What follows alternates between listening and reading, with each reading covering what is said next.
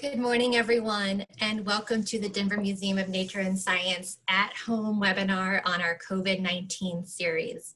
Welcome back if you've been joining us all along, or if this is your first time tuning in, we're glad you've joined us. I'm Kristen Uhlenbrock, and I work at the Institute for Science and Policy, a project here at the Denver Museum of Nature and Science. This series, of course, would not be possible without our great partners from the Colorado School of Public Health. So a huge thank you to them, and of course, a special shout out to Dr. John Samet, the Dean of the School of Public Health, as well as all of my wonderful museum colleagues who helped work to put this together behind the scenes. If you've missed any of our previous episodes, you can find written recaps and recordings on the Institute website. Just go to institute.dmns.org. A little housekeeping before we get started.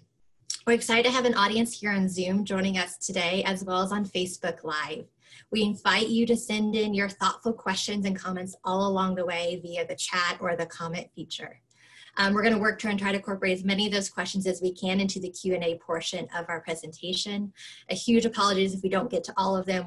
You all often ask wonderful questions that we just can't get to all of them, but we will try our best. We do have another interactive component today here in our presentation. We're going to be doing some live polling. So hey, watch out for that. We've got 3 questions we're going to be asking you throughout the presentation. It's going to be pretty straightforward for those of you who are here in Zoom. You're going to see a poll pop up. You're going to have about 30 seconds to respond to that question, and then we're going to show the results. If you're on Facebook, unfortunately, you can't participate in the live poll, but you will be able to see the question. We encourage you to maybe drop your answer into the comment feature if you want, or just think about how you would respond to that. So when we get to the results, you can have your little aha, see how you fit into the rest of the responses. So now onto the show. Today is all about ethics.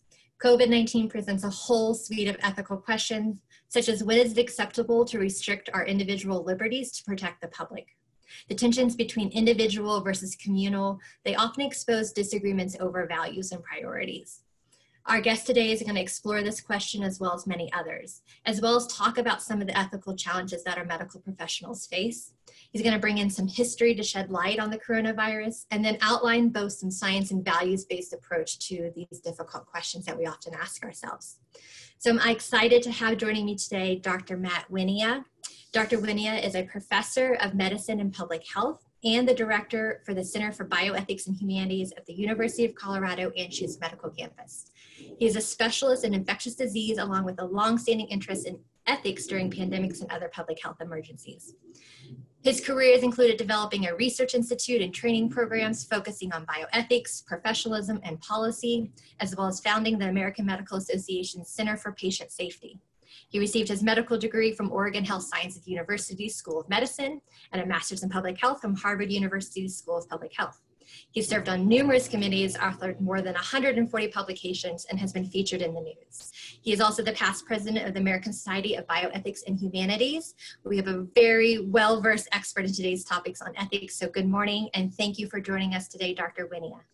Thank you, Kristen. This is really a great pleasure for me to be here today, and I want to echo your appreciation for John Samet, the Dean at the School of Public Health, and also George Sparks for sort of coming together to create this, this series, which has been so informative and helpful to so many people. I also, by the way, want to give a quick shout out to a couple of the connectors between our Center for Bioethics and Humanities and the Denver Museum of Nature and Science. Todd Seiler and Malia Himber both deserve special credit for making these connections, serving on both our community board and on some of the committees and so on that are so important to the Denver Museum as well. I'm going to go ahead and share my screen so that you all can see the slides. Does that look okay, Kristen? You seeing it? Okay. So we're going to speak today about ethics in the age of COVID, and I'm going to do this a little bit through touching on some historical examples. I'm going to avoid the one that probably everyone expects me to talk about, which is the 1918 pandemic flu, and instead I'm going to use a couple of other examples. And before we get started on that, let me ask this first question. This is a question, by the way, that has been used in a number of public polls nationally. And so one of the reasons we wanted to drop this one in here to get us started is because there are some data on how people have answered this in the past. Are people seeing this as a poll question? It's not popping up as a poll yet for me. There it is. Okay, so we'll give you a few seconds to answer this. And I recognize, by the way, I didn't write this question. This is someone else's question, but it has been validated and it has been useful.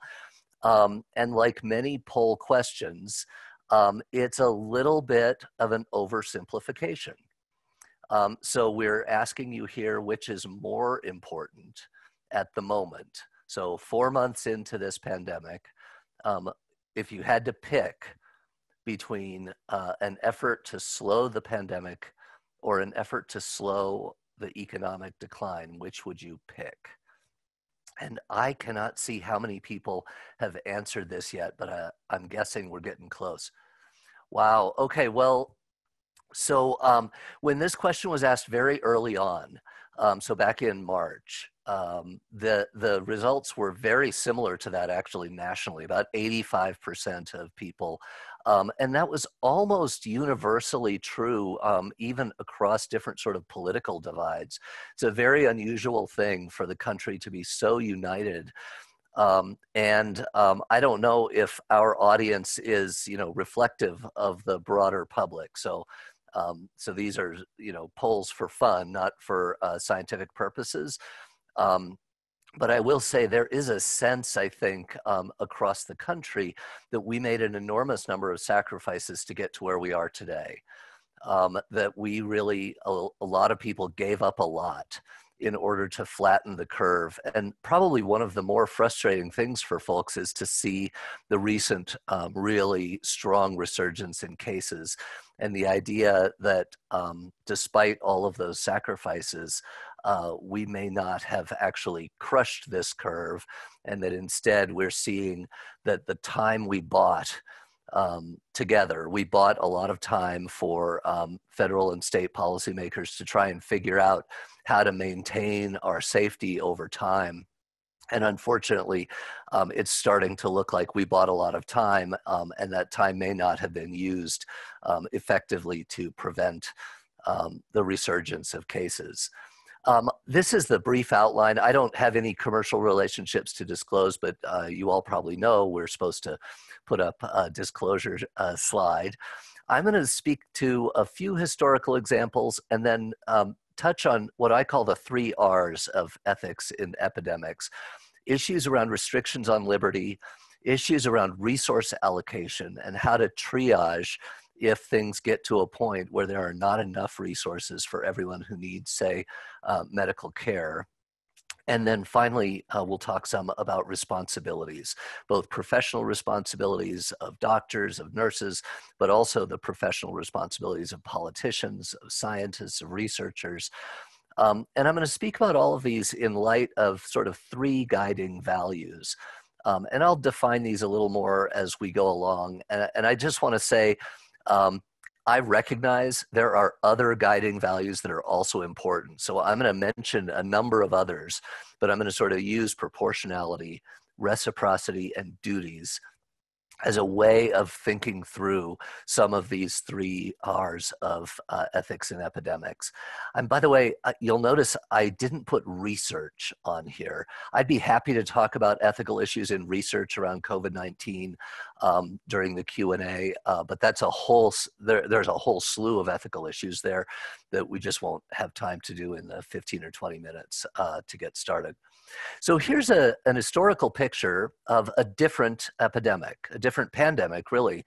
And this is a disease that causes you to get patches on your skin that, that become insensitive, where you can't feel heat or cold or pain. And it is preferentially affects the feet and the hands. So it tends to grow best where things are a little bit cooler. It also tends to affect the nose. The bridge of the nose will often collapse. You'll get replication of this bug underneath the skin. It causes what's called a leonine face, a lion-like face with sort of a lot of folds in the facial skin. And it is one of those illnesses that really is a paradigm for the many ways in which we manage epidemics that scare us. So this is leprosy, or Hansen's disease, more properly termed. And the image I have up right now is the Kalaupapa leprosarium, the colony where people with leprosy in the United States were sent. And leprosy was, in fact, an epidemic disease throughout the 1300s and the 1400s in Europe. And in that time frame, people in Spain who developed leprosy or Hansen's disease were declared legally dead. People in Norway who developed Hansen's disease had to wear a cowbell around their neck. And Hansen's disease is very much concentrated in underserved communities, people who are poor, who live in overcrowded conditions, who are potentially malnourished, and who have other medical conditions, comorbid conditions that make them more susceptible to leprosy or Hansen's disease. And so people with Hansen's disease were often portrayed as being unclean. Often they would be refused entrance to hospitals. So they were very much stigmatized and sort of set aside from the rest of the community. And of course, I put this up because we are seeing many of these same types of dynamics now. The coronavirus is clearly hitting the poorer communities, racial, ethnic, minority communities, where people live closer together because of socioeconomic circumstance. And so I just put this up because this was not unexpected. The idea that a pandemic would exacerbate underlying inequalities is something that we have worried about for a long time. And so when it came along, most of us who study the ethics of epidemics were not at all surprised to see this. I was also a little bit interested in the fact that I put up the LA Times piece here about Mexico's wealthy residents coming to Vail and bringing the pandemic back to Mexico, because in this Times piece, they specifically talk about how the wealthy people would be the first to get this, but they would certainly not get it the worst. And in fact, we saw the same thing in the United States. Some of you may recall that the first death in the US was in Santa Clara County, California. Santa Clara County being one of the top 10 wealthiest counties in the nation. And this also occurred in Los Angeles. I spoke to a reporter from the LA Times who was telling me that their first cases occurred in the hills, the Beverly Hills, and in the wealthy areas where people could travel. But it very rapidly spread into the communities that are more disenfranchised. And of course, those are now the communities that are being most hard hit. Second little historical piece that I want to put up is the personal protective equipment that people used during the plagues. So many of you will probably have seen this image of the doctor's robe. The doctor's robe was made of muslin cloth dipped in wax. So it was a waxy robe that draped all the way down to the ground. And the famous part of this is, of course, the face mask. The face mask is this beak-like appendage that's worn around the face. And that beak would be filled with rags that had sometimes been soaked in herbs or other things, but sometimes people felt like the best way to prevent the humors, which they thought were what transmitted the plague, that the bad humors would be filtered out only if you put something very noxious in there. So sometimes people would soak the rags, say, in cat urine, and then put the cat urine soaked rags into this beak and wear it when they went in to examine people who had the plague, on the theory that that would prevent the bad humors, the evil humors from the house where the plague victim was, from getting in. Ironically, there were, as today, there were people who pushed back against the idea that you really ought to wear this personal protective equipment to protect you from the plague. One of the priests in Italy who would visit people to do their last rites and would wear this Rowe, because it was recommended, said he thought it was useless against the plague. The only thing he said it does is because it drapes all the way down to the ground, it keeps the fleas off of you. I'll let that soak in for just a second because, of course, fleas are what transmit the plague. So I put this up for a couple reasons. One, about this issue of pushing back against using personal protective equipment, which we're seeing again today. But also the plague is probably the sine qua non, the example we use the most often for how we end up being forced to choose about restricting individual liberties in order to try to protect the larger community. It was because of the plague that the whole idea of quarantine came about. The word quarantine comes from the Italian quaranta giorni, which is the 40 days that ships had to be kept in the harbor at Venice before they would be allowed to unload their people and their products, because they wanted to try and prevent the plague from coming into Venice.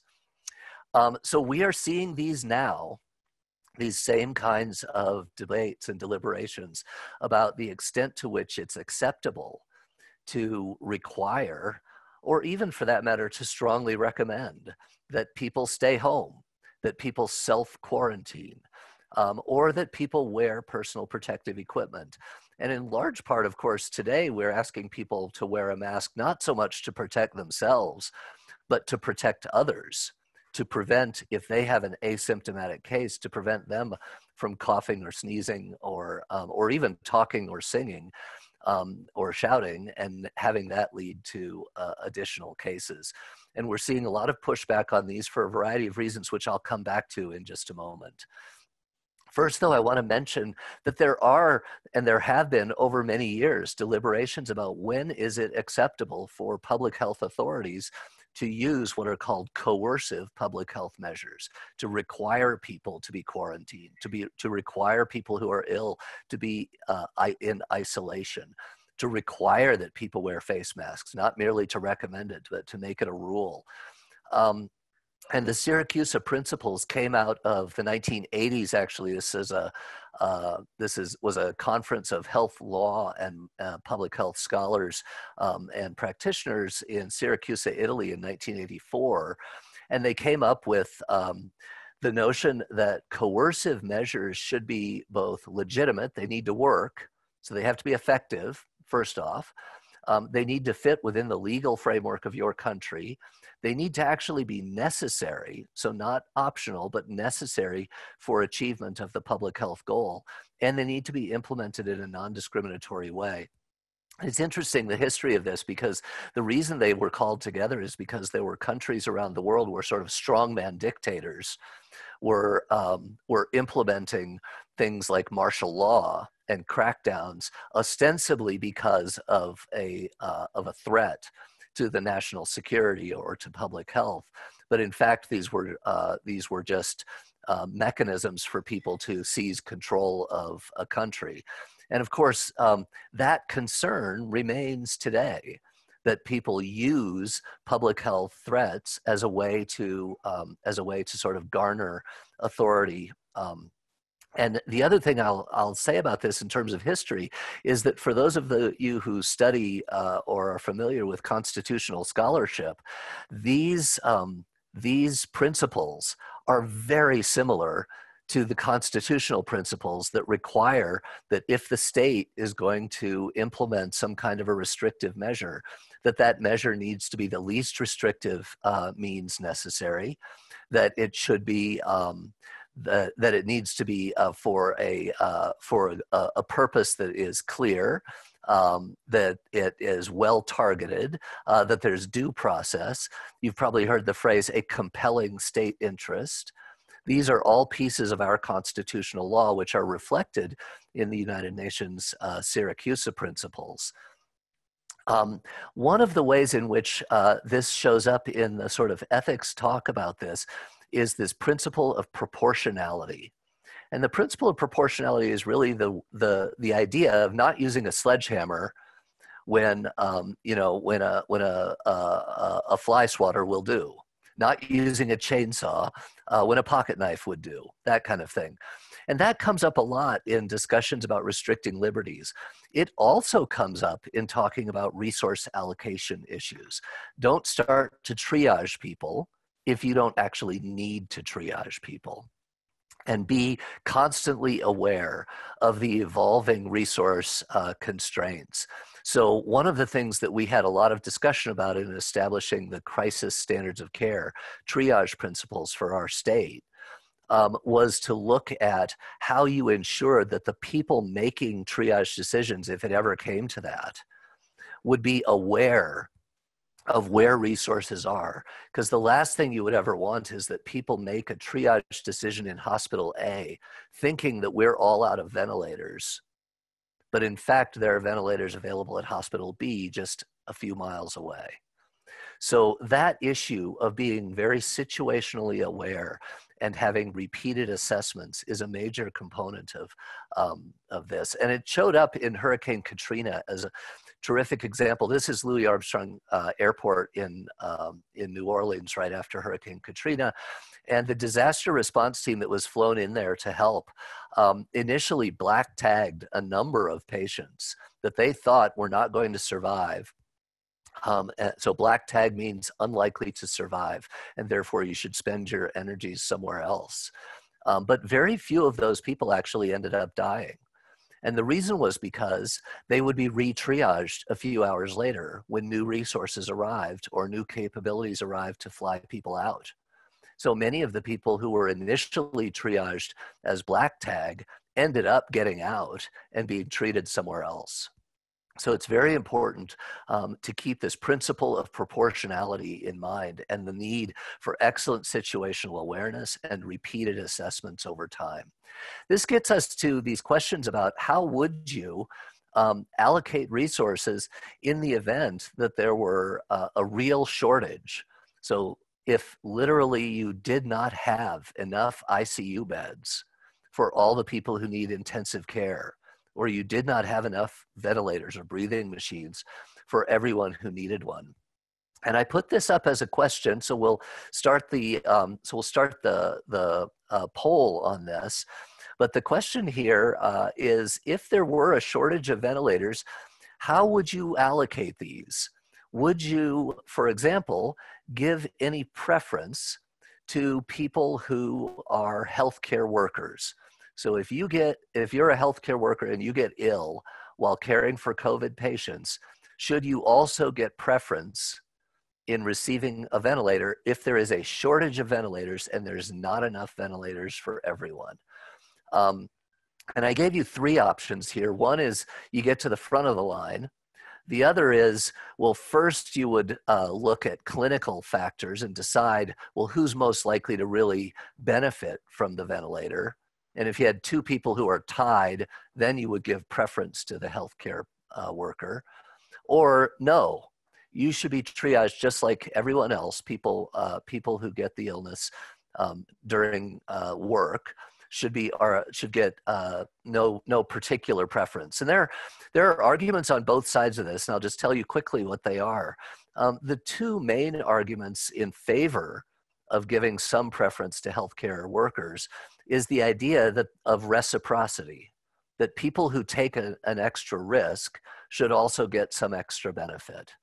So there's a sort of contract there that if you're going to continue a job that's very risky during a pandemic, say, that if you end up getting ill, you should get some benefit. The other argument is what's called a multiplier effect. The idea that if you are a healthcare worker, your survival can actually help other people to survive. So if you save one healthcare worker, that might end up saving additional lives later. There are a number of arguments against these, starting with the fact that how do you define a healthcare worker? How do you know whether someone got ill while they were on the job? How do you separate out people who are healthcare workers from, say, other first responders, or should you? What about policemen? What about firefighters? What about people who are forced to work in supermarkets? What about people who are forced to work in meatpacking plants? And why shouldn't they all get that same preference? And by the way, healthcare workers often are healthcare professionals who already sit in a position of relative privilege in our community. So I haven't seen the results yet. Oh, there we go. Okay, so this actually reflects what we decided for the state of Colorado. So in the state of Colorado, if we were to need to triage, which by the way, we have not, and everyone hopes we never do, but if we needed to triage things like critical care resources, we would first look at clinical factors and who's most likely to survive if they get access to the shortage, whatever's in shortage. But if there's a tie between 2 or 3 or 5 people, and one of them got the illness as a result of their work, that person would get some preference. So that's interesting. This has been very controversial, by the way, nationally. There are states that have done that, who've done what we've done. There are states that have very explicitly said there will be no preference given to healthcare workers, and there are states that have gone in the other direction. One point I want to make about rationing. There is an oversimplification that is often used when you start talking about rationing, that in a catastrophe, in a sort of lifeboat situation where you only have a certain number of seats in the lifeboat, that you should just save the most lives, and that all other ethical considerations get shoved to the side in a deference to just try and save as many people as you possibly can. And there are a number of actual problems with that, starting with the practical problem of how do you know who's most likely to survive. And I'll tell you that for COVID-19, our capacity to predict who's going to survive and who's not is not very good. So it's difficult for us to use just clinical criteria to decide who is most likely to survive. And by the way, when you say most lives, what do you really mean? Do you mean the most people who will survive for the next 6 weeks? Or the next 6 months, or the next year, or the most life years? So should a 20-year-old and a 60-year-old, who both have the same likelihood of surviving the immediate illness, should they get triaged the same? And there's a lot of debate about these issues, because defining the most lives, it turns out, is not that easy. There have even been people who talked about looking at productive or quality life years. I would say most of us in the ethics field have argued against that, and especially argued against the idea that someone in medical care would get to determine someone else's quality of life and decide that quality of life is not worth saving. We know sort of from history where that kind of thinking can lead. And so we've argued strongly against that. But what about, say, women and children first? That's a very traditional way of deciding who gets in the lifeboat. What about first come, first served? And should the people who are lined up first get this? And what would be the implications of first come, first served, right? First come, first served means you basically use the resource until you're done. And then when people arrive, you just say, sorry, we ran out. Well, that could be a real problem if it turns out that the first people who show up are already the privileged people in society. And what about ability to pay, which is, after all, how we allocate many things in our society in the United States. People who can pay more often get more access. And if that is not how we want to distribute things in a pandemic, then we're going to have to specifically organize the triage processes to avoid that kind of thing happening. The main point I want to make here is that while saving the most lives is important, it is also important to remember these other principles, including things like proportionality, including things like equity, protecting the most vulnerable among us, looking at the hardest hit communities and trying to figure out how to ensure that resources are getting to those communities. The notion of reciprocity comes up. The notion of protecting the continuation of a good society. How do we make sure that in the process of doing triage, we don't destroy social trust? That we don't end up making decisions which lead for people to mistrust the healthcare system. And we need to respect those who are dying, and we need to respect those who might say, you know what, in a catastrophic circumstance where we are actually triaging resources, you can put me to the back of the line. And there are people who will say that. I've had a number of people email me about this because this is sort of a controversial thing that that has been reported in a few newspapers, and so I end up getting feedback on it. And the feedback is there are a number of people who worry about people saying, "Put me to the back of the line." That even raising that as a question could be subtly coercive, or overtly coercive, for that matter. But there are also people who've sent me notes saying, "I totally get it, and you know, I've lived my life, and if I were very ill with COVID and there were a limited number of ventilators, I would give mine up for someone else." So let's put up question number 3 here, which gets at this question of personal liberty and protecting the community. And this is perhaps the most controversial question I'm going to put up here, but there are folks who have recommended that if you today are choosing not to wear a mask, that if you were to get sick and there were a shortage of resources, that you should either voluntarily or forcibly be put to the back of the line.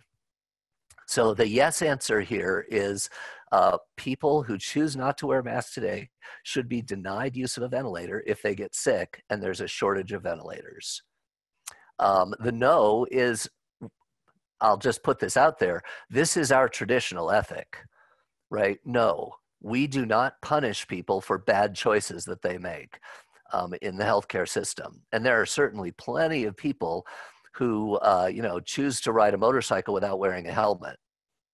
That does not mean that when they show up at the emergency department with a head injury that we say, well, you know, that was your choice. You're going to just have to live with it. We don't treat people who do dumb things, right? So we allow people to make bad decisions in this country, and many of us think that there's a sort of fundamental human right to make bad decisions and not be punished for it. But this has been a real question that people have asked. And given the, you know, the sort of stakes, the difference between this circumstance and the motorcycle circumstance is that there's not a shortage in the motorcycle circumstance. So this has been, yeah, look at that. That's very interesting. So we're roughly split on this. If there were a shortage of ventilators, people who are choosing today not to wear masks maybe should be denied use of a ventilator if they get sick and there's a shortage. So that's fascinating. This is the last couple of points that I want to make before we go to Q&A is this, this issue of balancing public safety and personal liberty seems very stark. It seems, as Ron Bayer put this back in the early AIDS era, actually, when there was a lot of discussion about this and a lot of publications about the distinction between public safety concerns and personal liberty concerns. And he said these are radically distinct. But I will say that more nuanced understandings of this have arisen in the years since this. And I don't think Ron Bayer would probably say this anymore, because the reality is that sometimes implementation of public safety measures in an enforcement type way can actually backfire. And I'll give you a couple of examples where disrespecting people's personal liberty by forcing an issue has actually caused people to retrench and to become defensive and to refuse to comply because they feel like their liberty is being challenged or threatened. And I'll give you examples not from the US, but from the SARS epidemic in 2003 and 4. So during SARS, there was a rumor, for example, that all of the city of Beijing was about to be quarantined, as happened for Wuhan, right? And in the days before that was supposed to happen, it didn't happen, by the way, but it was a rumor. And 245,000 migrant workers fled the city. Now that is a quarantine is supposed to keep the disease in that area. Well, obviously, if by implementing a forcible quarantine, you cause people to disperse out into the local communities, out into the countryside, that is a quarantine that backfires. Similarly, one of the initial hotspots of SARS was Hong Kong's Amoy Gardens apartments. They actually were quarantined. The entire apartment building was quarantined. But when the police arrived to enforce the quarantine, half of the apartments were completely empty. So 50% of the population of those apartment buildings left when they heard that they were going to be forcibly quarantined. And I'll just say, we are seeing this today again, right? So when Wuhan was to be quarantined, 5 million people in a city of 12 million, 5 million of them had left by the time Wuhan locked down. Those people are dispersing all over the place.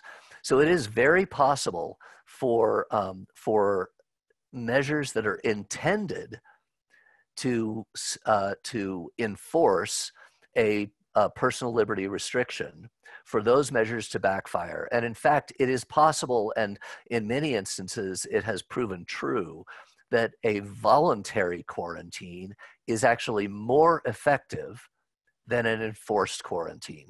The question is, how do you talk about this? Because, so how do things backfire, right?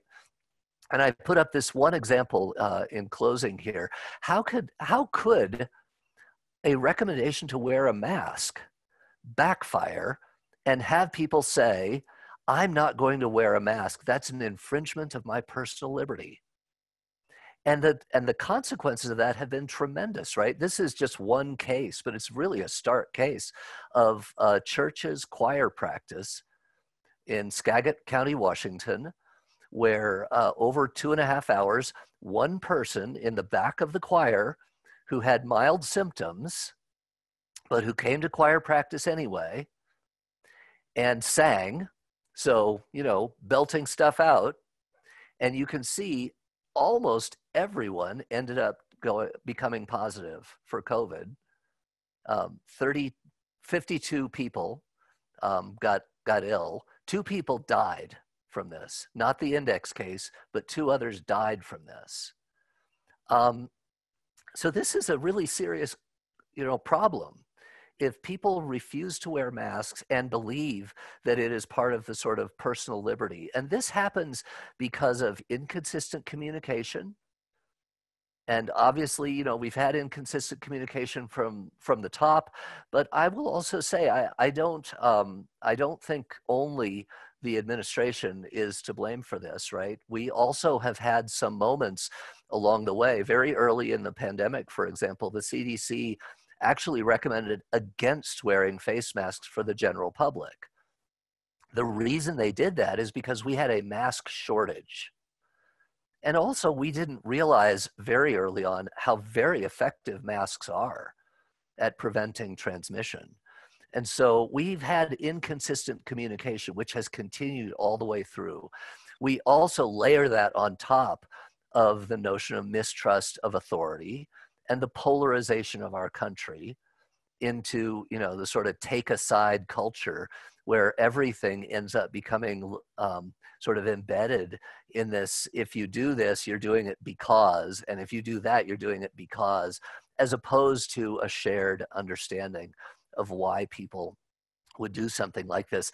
And then on top of all that are these legitimate fears about personal liberties and the value that we place on personal liberties in the United States. And so how do we get folks to understand and agree that this is not such an infringement on their personal liberty that it warrants pushback, that it warrants a defensive crouch and refusal to cooperate on principle, right? Because that, I think, is largely what we're seeing now, is this sort of refusal to cooperate on principle. By the way, this story is, I put up to close here because this is my good news story of the day. There were 2 hairstylists in Missouri who were both infected with COVID-19. They saw 140 clients between them, but they were at, I think it was a Supercuts, or it was one of the chain, haircutting places, and they had implemented physical distancing, so they were at least 6 feet away. They had to wear a mask. the client had to wear a mask, and not a single one of those people got infected. Out of 140 people, and you know how close you get to someone when they're cutting your hair. This is, by the way, why I have such shaggy hair these days. No haircuts in February. So face masks work, and they work primarily to prevent transmission if you have it and don't know it yet. So that's the sort of ending on this. So I'll end with this. This is, by the way, a picture of the Ebola River in Zaire. I put it up because I didn't get a chance to talk about Ebola, but that's the big outbreak that happened, just a couple of years ago. And I like to think that every time we have SARS, Ebola, HIV, pandemic influenza in 2009, from each of these, I like to think that we learn more about how best to manage these kinds of situations. And so I'm trying hard to end on a positive note, that we can and we will learn from this experience as a community. Great. Thank you, Matt. That was such an informative presentation. I don't even know where to start. We've got a million questions coming in. I've got some of my own. Why don't you go ahead and stop screen sharing, and we'll just go into Q&A right now for a few minutes. Yeah. Matt, do you have a few minutes if we go a little long? I don't want to take up too much people's time, but we've got a lot to talk about. So let's go a little bit longer today, if that's okay with folks. And if you need to drop off, we completely understand. A technical question for you. So I know we'd kind of come up with those poll questions, particularly number 3, that was a little provocative. Has there been any national polling specifically related to that question that we could direct people to see that landscape? I have not seen any national polling on that question. And I fear, I mean, I really, I put it up because, it's a talk. We're doing this to be informative and provocative. But it is quite provocative, right? I do worry a little bit about the idea of actually trying to implement something like that. It is extremely contrary to sort of the fundamentals of medical ethics to say that you should be punished for making a bad healthcare decision. And I think even the folks who have recommended this have essentially backed off from recommending that it be enforced, and instead said, look, if you're going to say you're not going to wear a mask, then the least you could do is voluntarily say, if I get sick, I'll stay off the ventilator, I'll stay out of the ICU. I would, that it would be a voluntary sort of, I agree in advance. Now, that said, that's what is sometimes called a Ulysses contract. After Ulysses, who had his men tie him to the mast of the ship when they sailed past the sirens, and so he could listen to the siren song without, and he said, I want all of you to put plugs in your ears so you can't hear it, and no matter what I say, don't untie me from the mast. So these are called Ulysses contracts, where people say, no matter what, I won't take ICU care even if I need it. When you really need ICU care, it would be difficult to enforce that contract. So you had talked a little bit about travel, particularly as restrictions and quarantine came into place. Yeah. I had been reading some news somewhat recently about the idea around immunity passports, right? Where if you got immunity, whether that's through a vaccine or you had the virus and developed antibodies, right, you would potentially be able to move about freely and travel. Yeah. Could you talk a little bit about the idea of immunity passport and some of the questions it raises around fairness or stigma in regards to that? Yeah, so I find it fascinating because, first of all, an immunity passport implies that there is immunity. And so that's the number one consideration, I think, is just the practical consideration of immunity, right? The recent studies suggest that just a couple months after having had documented infection, many people lose their antibodies. Now, that doesn't necessarily mean they completely lose immunity. Maybe they have some memory cells and they can respond more quickly. But there is a possibility, as with a number of other coronaviruses, that you could get this more than once. So number one is, does immunity mean anything? that is meaningful enough that it would be worth the trouble of trying to figure out how to do immunity passports. Number two, the best estimates in the state of Colorado is that maybe 2% of Coloradans have had COVID so far. So, maybe it's 3 or 4%, but we're still talking about 95% of people are still immune, have never had this and are completely susceptible.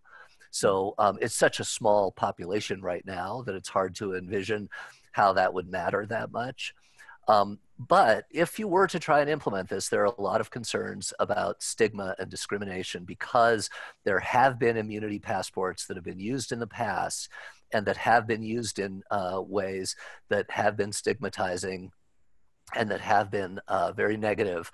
And in fact, you could imagine if the passport means something, if it becomes a very significant thing for economics, for whatever reasons, that people could intentionally infect themselves. You could imagine COVID parties, right? Where people are trying to get immune, and that could be very damaging.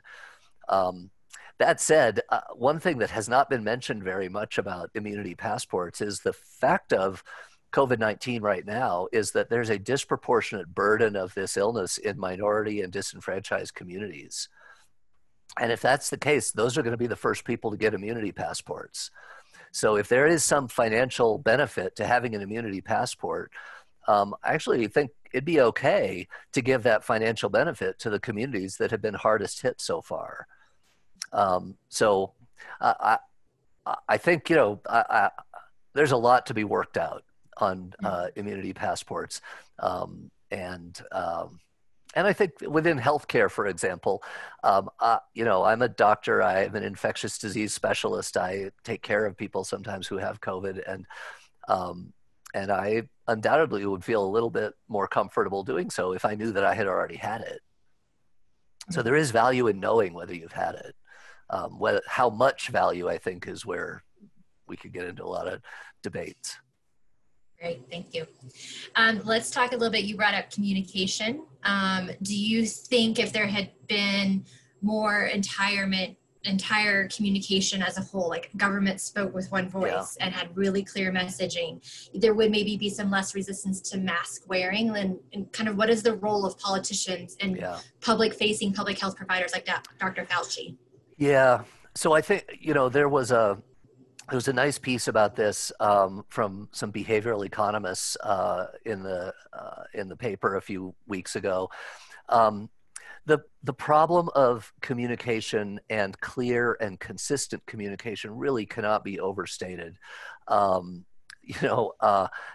give you an example. Hong Kong, which has a lot of things that are different between Hong Kong and the U.S. But Hong Kong and the U.S. had their initial cases at about the same time, both in late February. Hong Kong and New York City look a lot alike. They're both about 7 or 8 million people. New York's a tiny bit bigger. Hong Kong also, though, had SARS a decade ago, 15 years ago. And when this came, despite the fact that it's right next door in China, and they undoubtedly had more initial exposures, a heavier initial burden, Hong Kong, 99% of people in Hong Kong say they wear a mask as soon as this started happening. And the government was all over it, right? The government of Hong Kong, despite protests, people in the streets, you remember the Hong Kong protests? So there were people in the streets, but they were all wearing masks. And 99% of people in Hong Kong in surveys say, I wear a mask every time I go out in public. Hong Kong has had 9, I think, COVID deaths. 9. New York has had over 20,000. So I think, the idea that we were getting mixed messages about how best to prevent spread of a coronavirus, and the fact that we didn't have prior experience with a serious coronavirus, right? We were not hit by SARS. Hong Kong was scared to death by SARS, and people remember it. And so they took this much more seriously, much more quickly than we did. And by the way, Hong Kong's not the only example, right? Singapore, South Korea, Germany, New Zealand, there are a number of countries around the world that really had a whole of government approach to this. They took it very seriously right from the outset. And, you know, they have had outbreaks, they've had continuing flare-ups, so they're not immune, right? They're also still struggling with this. It's not easy, but their experience has been so dramatically different from ours. And it's partly because the public took it seriously from the beginning, but the reason the public take it seriously in part is because the leaders took it seriously from the beginning as well. That leads me to a lot of thoughts around preparedness versus response. And I know we can go off on that, but I want to end on maybe one final question since we've been going along. We have so many more. Maybe we'll get a few captured in our written write-up and recap that we couldn't get to today, some of those really pressing ones. But let me give you the last word, and this is a little bit of a big doozy one, so I know you're not going to be able to answer all of it. But the idea behind science and scientists who often work in very much uncertainty, right? And they're okay with uncertainty, and they're okay with dealing with uncertainty. Right. That's what drives science sometimes. Politics, policy, others are often looking for certainty in their work to make decisions based on. How could you reconcile the two ethically around the uncertainty in science and how that translates into policy decisions? What are some of those considerations? Yeah, I think your point about the fact is scientists and medicine, maybe in particular, is built around issues of uncertainty and questioning. Right? The way we move things forward is by questioning the status quo, by being unsatisfied with the status quo and raising questions about it. And of course, that's very disconcerting when you get outside of science and you get into policy making, where people want to know for sure that what they're doing is going to work. And it's a completely understandable human impulse. And yet it is irreconcilable with the reality of the world in the pandemic, right? We did not. So I'll go back to the mask example, right? Early on, the CDC recommended that the public not buy masks and not wear masks, and they made that recommendation in good faith, right? But that recommendation was based on the facts as they knew them at that time, and those facts have since changed. Right? So the facts at that time were we have terrible shortages of masks. We really need to save them for the doctors and nurses. And we don't know for sure how effective a cloth mask that you make at home is. So it turns out, as we did more research on this, a cloth mask made at home is actually okay. It's not great. It's not an N95 mask, right? It's not so much going to protect you from getting it from someone else, but it is absolutely good for preventing you from giving it to others. So everyone ought to be wearing a mask right now. And that was a big switch. There were other big switches that arose along the way, including within healthcare, the idea that you could use just a plain surgical mask instead of the more protective N95 mask. That decision was made based on the fact that there was a shortage, not based on the idea that it's safe to wear a surgical mask instead of the more protective mask in a healthcare setting. And to my mind, that was a mistake for the CDC not to be very, very clear about that a surgical mask is less effective. We know that. But we have to resort to that because we are going to run out of the N95 masks. And I think that should have been made very clear from the very beginning, that we know we're triaging now. By the way, we did make that clear in Colorado. So our triage protocols, the first one that was implemented was about using surgical masks instead of N95 masks in the healthcare settings, even though we knew that surgical masks were not as good as N95 masks, but we didn't have enough N95 masks, so we had to triage. Triage happens when you can't do what you know is the best thing because you don't have enough of it. So being very clear when you are doing triage and when you think it's okay to do this, right? It's not okay to triage. You shouldn't feel good about that. It's a terrible thing to have to make that decision. but it's a forced choice decision where you cannot do the right thing all the time. So you have to choose when you're going to do it and when you're going to take a second best option or a third best option or a fourth best option. And I think that, again, it's about clarity of communication.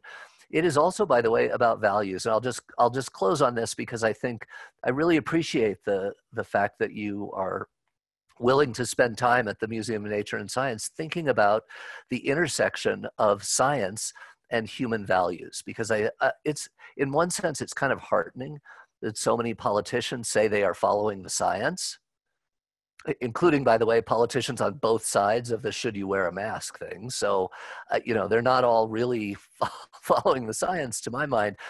But the fact that they all say they're following the science is probably a good thing, because it does mean there's the possibility of coming to some consensus about where the science is.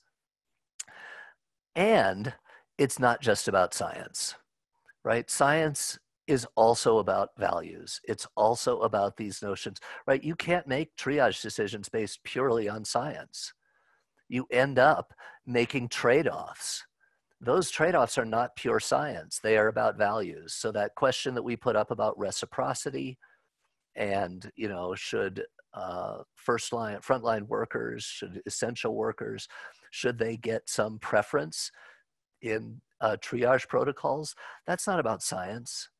That's about values. It's about how do we ensure that we are living in a world that we want to live in.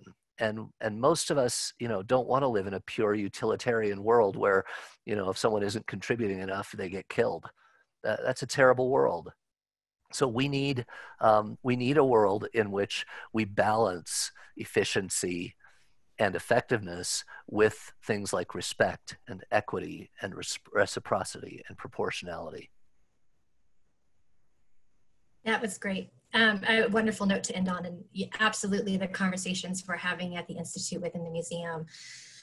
It's absolutely around values, it's around science, it's around how those two intersect. It's also around the values within science, right? And those often get swept under the rug. But I think when we talk about how do we trust science and when we build trust in science, those are very instrumental to that too. So I am so thankful for your time today. This was been a wonderful time for myself, and I'm hoping our audience enjoyed it as much as I did. So thank you very much for your time this morning. Thank you, Kristen.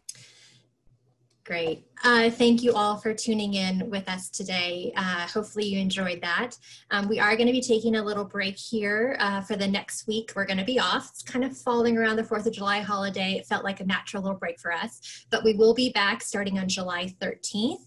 Same time, Monday mornings at 8:30 for a 2-part series on race and inequalities as it relates to COVID.